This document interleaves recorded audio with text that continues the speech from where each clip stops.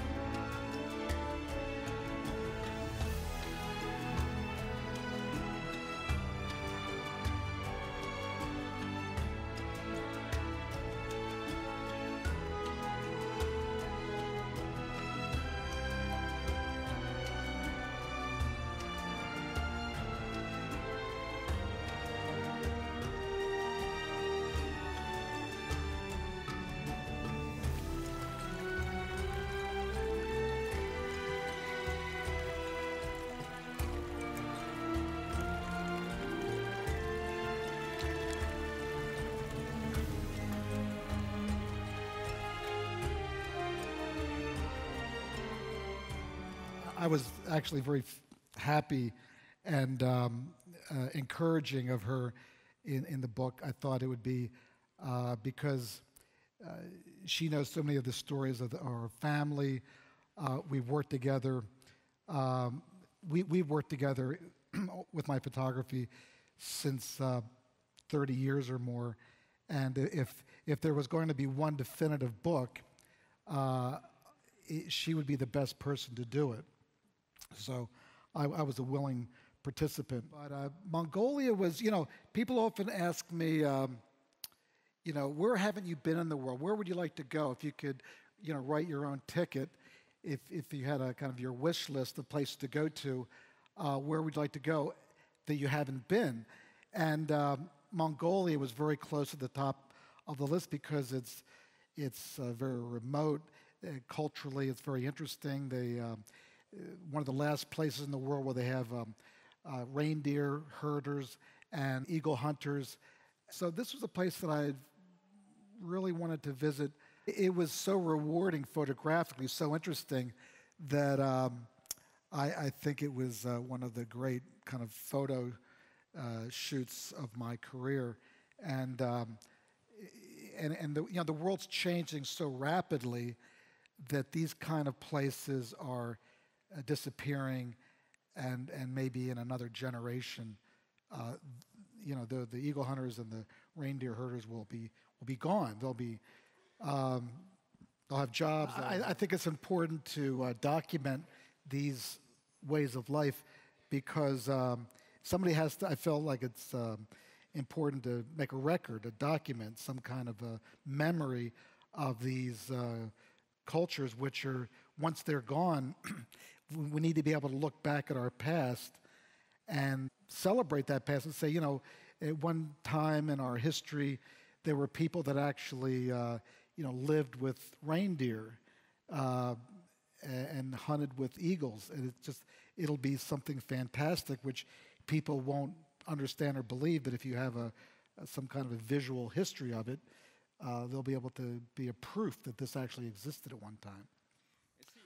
Well, there's not a lot of pictures of me working in the field, but there are times when I've thought it was important to pass my camera to somebody to have them, photograph me working. I think of a story I worked on the monsoon, and when you see a picture of people in the rain or up to their chests in water, you often don't realize that there was some poor photographer that was actually in the water or getting wet. I mean, they look at the picture, these poor people are, but actually I was suffering along, with them. So I thought it was important to actually have some visual, some picture of that.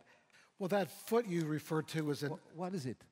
Oh, it's an art installation in Umbria in a museum. I can't remember the name of the village, but it's this skeleton, this full skeleton, and I just kind of photographed that one foot. I thought it was funny, kind of Elliot Irwin kind of funny.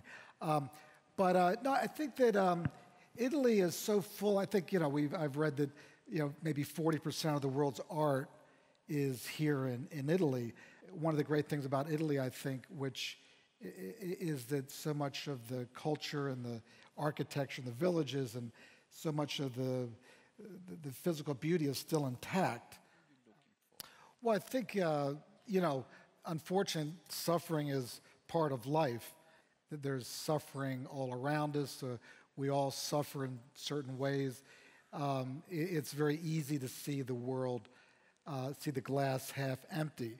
People often ask me, are you an optimist, or how do you feel about the future of the world and the state of things at this point?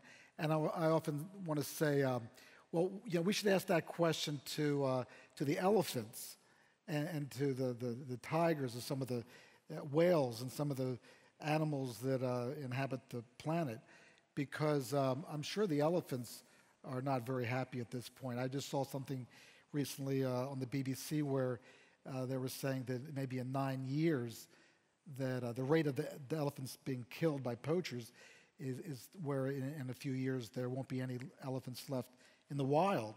And that just seems impossible. It seems crazy. So I think that we need to know these things, and I think that some of these sad stories need to be told. Maybe it'll help to improve the world or life or whatever. But I just, sometimes you identify with those emotions. I think if we're aware of some of the suffering in the world, some people may want to express some sense of compassion. So we have to know the problem in order to, I'm thinking about this so-called caravan coming up, these people who have been suffering and living really in a very difficult way because of violence or whatever. And they're suffering, many of them. And there seems to be, at this point, a lack of compassion. The United States has always been a country that welcomed refugees and people in need. And at this point in time, to turn our backs on those people with zero compassion. Not only that, but sending soldiers to the border in order to protect against this ragtag group of several hundred or 1,000, whatever, is absurd. And it's shameful, the attitude towards this kind of a situation where this suffering, which you talked about, is being met not only with disregard, but actually hostility. It's really unconscionable. I don't know, the world's kind of gone crazy. The influx of refugees into Europe, I guess there's a tipping point where people start to get sort of fed up.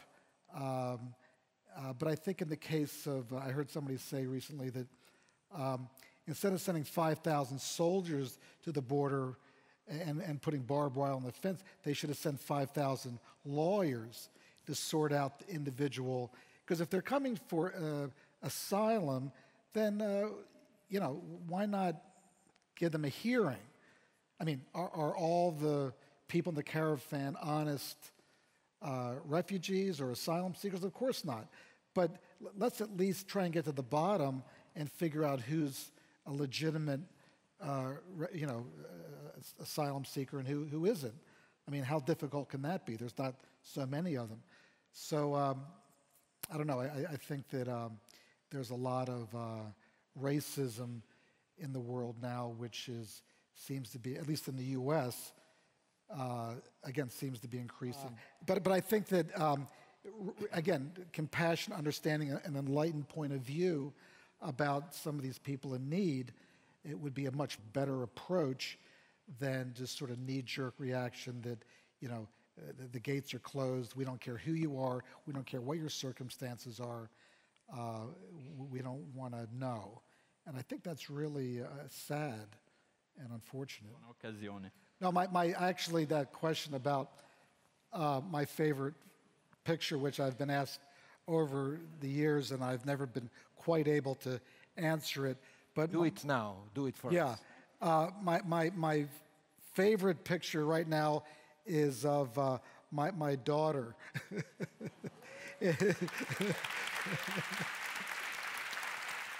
Oh, it's been amazing. I only wish that she would remember all these places she's been to.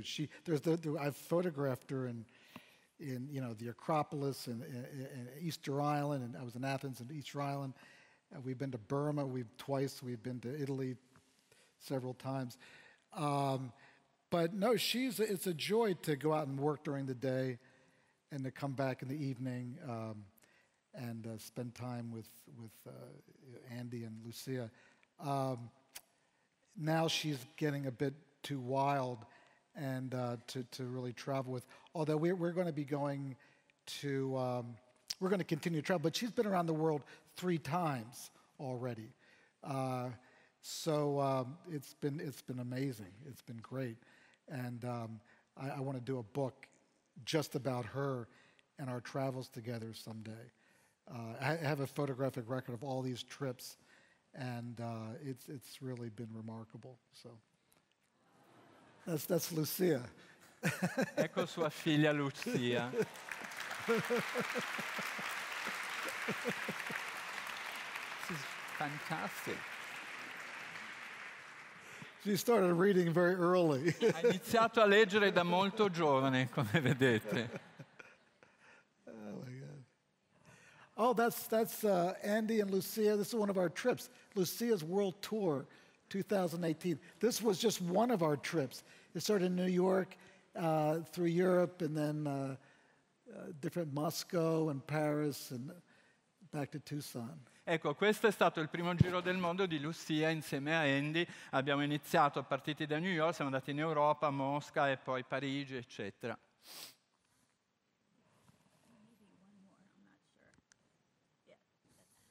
Oh, that's us in Bhutan. That's in the book, this picture. Questo eravamo in Bhutan insieme, è parte del libro questa. So we dressed up in the local E ci siamo Bhutanese. naturalmente vestiti costume. con i costumi del Bhutan locali. That was a lot of work.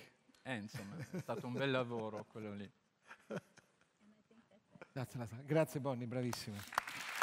Talking about those things. You're very welcome.